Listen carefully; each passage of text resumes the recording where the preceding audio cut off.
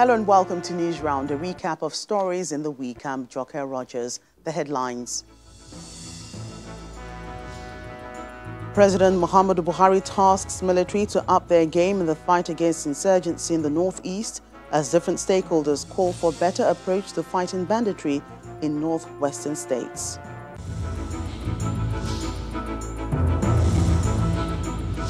Citizen data now to be used as a tool to fight insecurity as committee presents report to the president. Speaker of the House of Representatives Femi Gbajabiamila calls for a cut in the cost of governance in the country.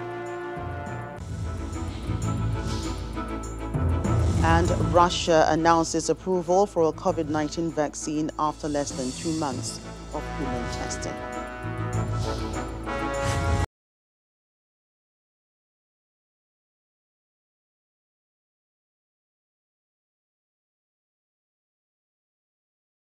The issues of security, well, several issues concerning this came up during the week, and one was which issues of kidnapping and banditry in the northwest region, where states are calling for a more concerted effort to combat the hydra-headed monster.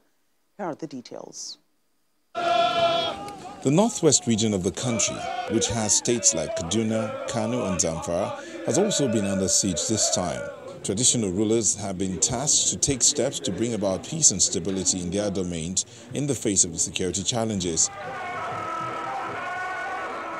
This is coming from the governor of Zamfara State, Bello Matawale, when he received the emir of Kano, Aminu Ado Bayero, at the government house in Gusau, the state capital. The normal issue that we have at hand is insecurity, and by the cooperation with the traditional institution, we can be able to curtail the issue of insecurity, not in Zamfara, in Nigeria. The emir of Kano, Aminu Ado Bayero, is also keen on seeing the area return to safety. The traditional rulers have always been there, and I don't think there will be a time when they won't be there. They always assist in their own directives, right from the ward heads to the village heads and to the district heads to the emirs. This is the channel that has been in existence for many decades, and they use that for security and other things in the state and the country at large. And in Katsina State, where the bandits are also leaving destruction in their trail, the state governor visits the newly established Special Army Super Camp 4 located in Faskari local government area. Governor Masari appealed to the Nigerian army to do more in the ongoing fight against banditry. The fight against bandits and banditry is not yet over. We believe more efforts will have to be done in order to address, first of all, crush the bandits now. And in Kaduna State, the killings and attacks in the southern parts remain a cause for concern. The primate of the Anglican Communion, Most Reverend Henry Ndukuba, visited the state governor to look at this matter. We want to assure you of our prayers for the state and also trusting God to intervene in this hydra-headed issue so that by the grace of God, solution will be found and the culprits will be brought to book.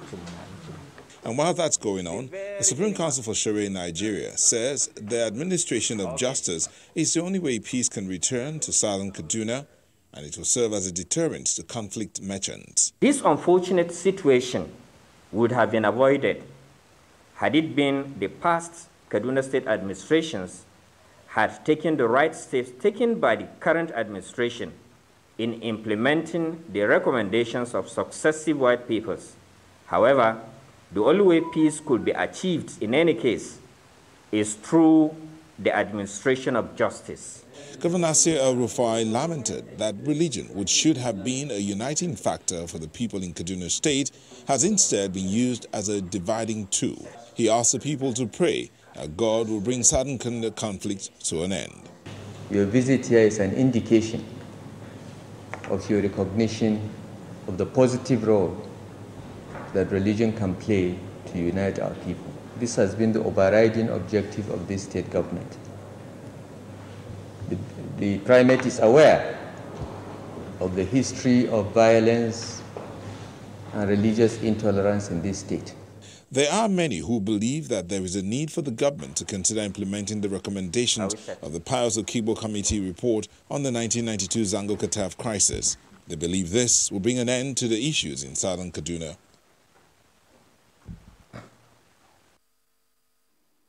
Well, authorities may have shared suggestions on how to tackle security in the northwest region, but the southern part of Kaduna got some attention from military authorities with the deployment of a special tactical team to restore order. This decision comes on the heels of recent attacks on villages and settlements by gunmen who are now said to be on the run.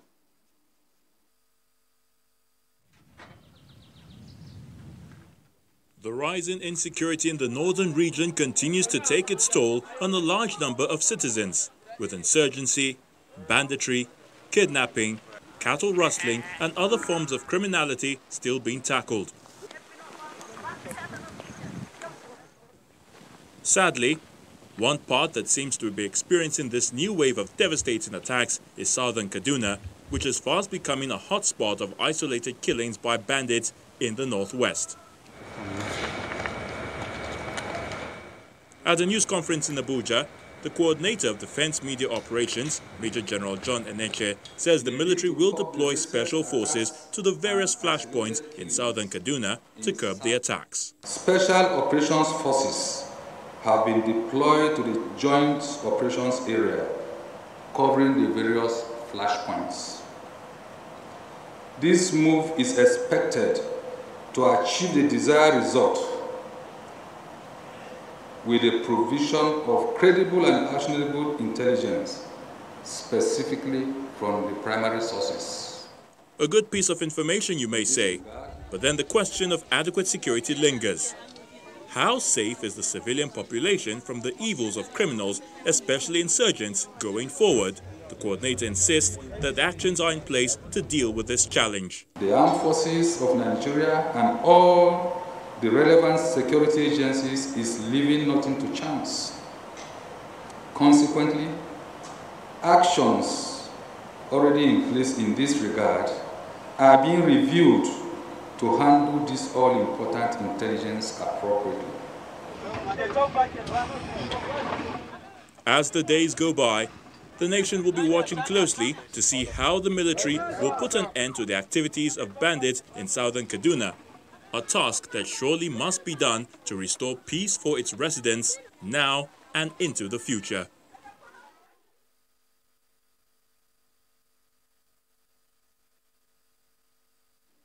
Well, President Muhammadu Buhari seems to be taking head-on the issue of national security as he has tasked the Nigerian military to do better in the war against insurgency in the northeast. The president gave the orders at a meeting he convened with security chiefs and governors of the northeast in Abuja. Speaking to State House correspondents after the meeting, Governor Babagana Zulum of Borno State says winning the war on insurgency in the northeast will require the joint efforts of governments at all levels. Our next report takes a look at the meetings.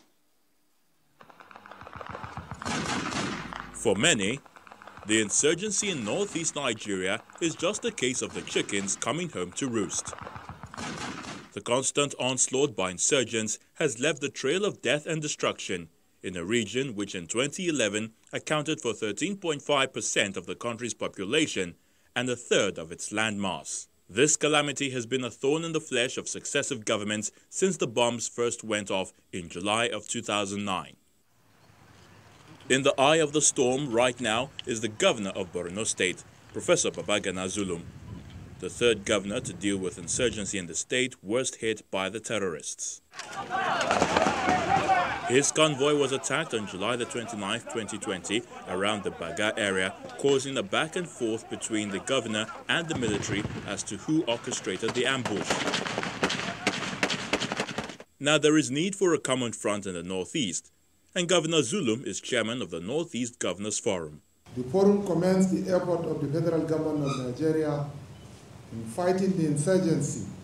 However, the armed forces should intensify effort to secure hard-to-reach areas in the region and ensure safe access to farmlands. Next stop for the governors is a meeting with the president and all the security chiefs in the country.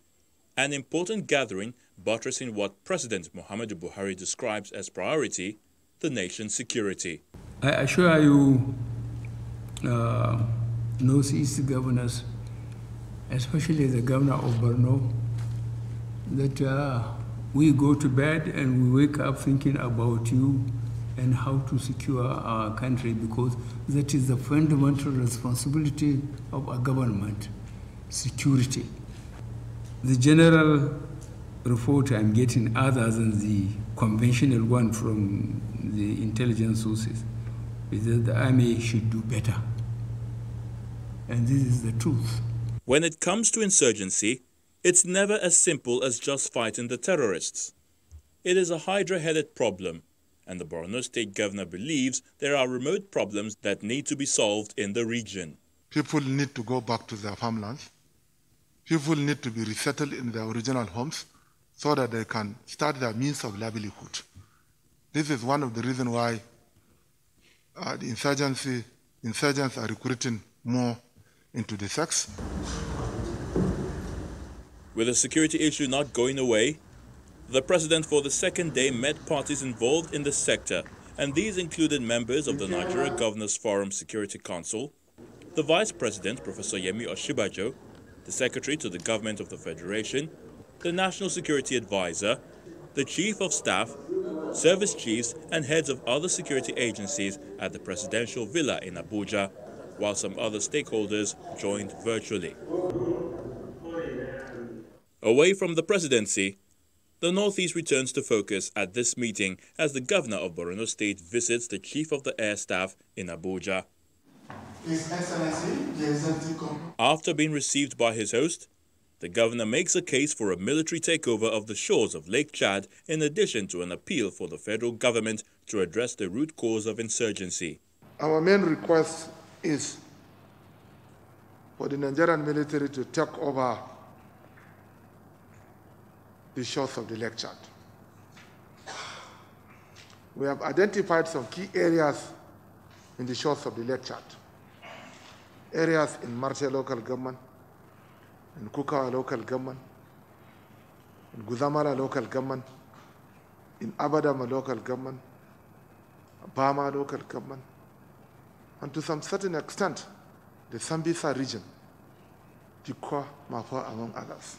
The governor of Gombe State, in an earlier visit to the Air Force chief, offers to partner with the Nigerian Air Force in a bid to fast-track the total decimation of insurgents. The very day the request got to us, we allocated 230 hectares of land, which you may rarely find in some other states. But at least for us, even today, we are ready to receive you, to give you a place to start work, and we shall be cooperating with you over time so that you will attain this very good and noble objective in order to secure our people. Without mincing words, the Chief of the Air Staff assures both governors of the Air Force preparedness to collaborate with other security agencies in ending the menace of insurgency. I want to also assure you, and by extension assure the people of the Northeast, that the Nigerian Air Force, working with other security agencies, will continue to do everything humanly possible to ensure that the Northeast is secured, not only the Northeast, but indeed the entire country. If these efforts geared at resolving this long-standing security challenge in the Northeast are backed by action, it may not be long before the residents of the Northeast begin to sleep with both eyes closed. And when NewsRound returns, we'll take a look at some other stories. Russia announces approval for a COVID-19 vaccine. That's in a moment. Do stay with us. Welcome back. Our website, channelstv.com, has more information on our top stories and others. Subscribe and watch Channels Television's live stream on YouTube and other social media platforms using your mobile device browser. or download the Channels TV app for Android and iOS devices from their respective stores. You can also watch us via your smart TV platforms on Apple TV, Android TV, Fire TV, and Roku. And when you get the Channels TV or Channels 24 apps, you can catch up with news updates on the go, plus the Eyewitness feature designed for you to share pictures, videos, or news of happenings around you. Install the apps, then tap and swipe to reveal the menu and follow the instructions. We're still talking about security on NewsRound, and it's the challenge of data management which is needed as a part of tools to keep citizens' identities intact that we're talking about now. A committee on citizen data management and harmonization, which presented its report to the president this week, seemed to have scaled one of the requirements listed by the American government, which led to the immigrant visa restrictions. In Nigeria's 60-year history, the country has never been able to boast of a viable, robust database of its citizens, one that is accessible to all and can help monitor criminals, migration, deaths, births, marriages, divorces, DNA, etc. In January of 2020, the United States placed visa restrictions on Nigeria, citing 6 areas of concern. The country, along with 6 other countries, was accused of failing to meet U.S. security and information sharing standards for border and immigration screening and vetting. Not long after this, in early February, an 18-man committee on citizen data management and harmonization was established, chaired by the Minister of Interior, Mr. Rauf Arigbeshola. And now, 6 months later, at the council chambers of the State House in Abuja, the report of the committee is presented to President Muhammadu Buhari. I am delighted that this progress, especially the uploading of lost and stolen passport and travel documents, has been acknowledged by the United States government. Addressing State House correspondents afterwards, the chairman of the committee is confident the recommendations of the committee will address these concerns by the American government. As a matter of fact, 4 of the areas of concern have been solved, have been overcome. The 2 remaining, I will not give you specific description because they are security, they are classified. They are related to security. And to solve that problem is the reason for creating now a national criminal information system and data bank for DNA. All data from other data collection agencies are to be harmonized into one portal to be managed by the National Identity Management Commission. All the other government agencies too, they have their own database, but it is linked with the national identification number, as the example that was stated. If you go for passport or driver's license, they will ask you for your national or marriage or whatever it is. So everything else. So even police will not ask you for ID card. He will ask you for the number, the digital number. And he has a way to verify that number. That is what we are focusing on. The report states that this data harmonization must be completed by the 30th of June 2021, and INEC has till December the 31st, 2020 to ensure all registered voters have a national identification number. For the identity of Nigerians to be effectively collated and managed, the committee is recommending that a special intervention fund be set up, worth 71.12 billion naira. Kayla Magwa, Channels Television News. Cut the cost of governance, improve internal revenue generation and collection so the funds can be deployed to initiatives that will impact the citizenry. Well, that's the charge from the Speaker of the House of Representatives, Femi Gbajabiamila, at the commencement of the Medium-Term Expenditure Framework and Fiscal Strategy Paper Revenue Considerations, headed by the House of, which was convened by the House of Representatives Committee on Finance. The House of Representatives Committee on Finance has invited revenue-generating agencies for a 5-day interaction on the 2021 to 2023 Medium-Term Expenditure Framework (MTEF) and Fiscal Strategy Paper (FSP). Revenue generation for the country may seem even more difficult now, considering the COVID-19 pandemic that has negatively affected the economy of the country and the drop in oil prices. This is why the chairman of the committee believes non-oil revenue-generating agencies of government have a huge role to play in funding the budgets. The following agencies will limit their expenditures to 60% of revenue: NPA, NEMASA, NCC, NIPOST, NDIC, Nigeria Export Processing Zone Authority, CBN, CAC, Shippers Council, National Inland Waterways Authority, National Insurance Commission, Raw Materials Research Development Council, Federal Mortgage of Nigeria, National Development Sugar Council, and of course, all the parastatals under the aviation. For the Speaker of the House of Representatives, government agencies underperforming will no longer be tolerated. We need to impose deep cuts in the cost of governance and improve internal revenue generation and collection.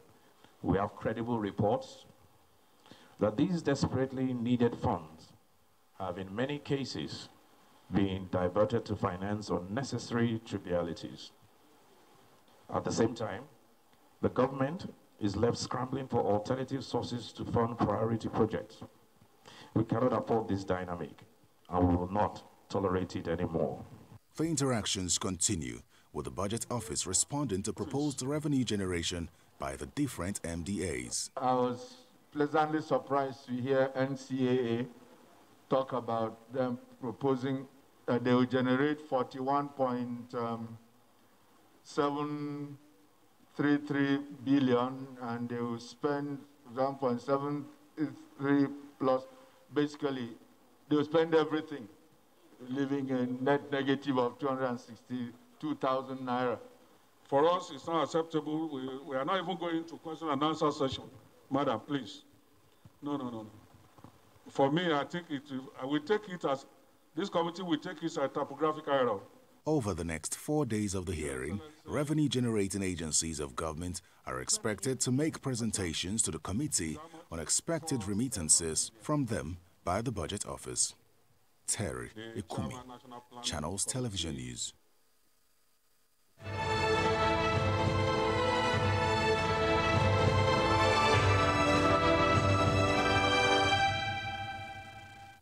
NewsRound winds down in Russia as President Vladimir Putin has announced that it's the first country in the world to grant regulatory approval to a COVID-19 vaccine after less than 2 months of human testing, a move hailed by Moscow as evidence of its scientific prowess.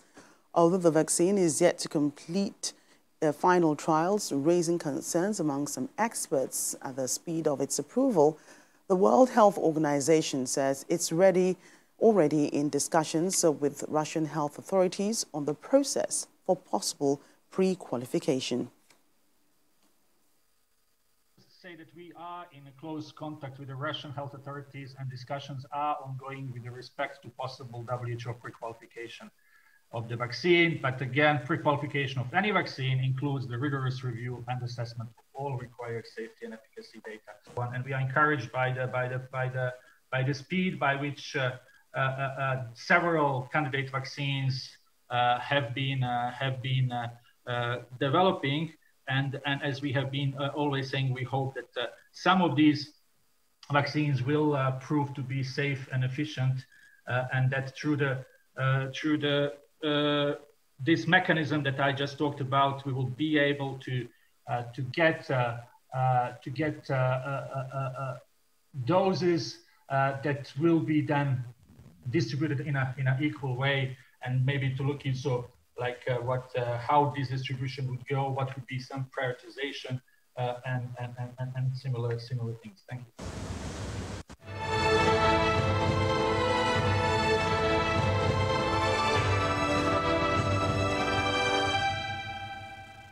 Well, those are the stories that made headlines this week. Thank you for watching. I'm Joker Rogers.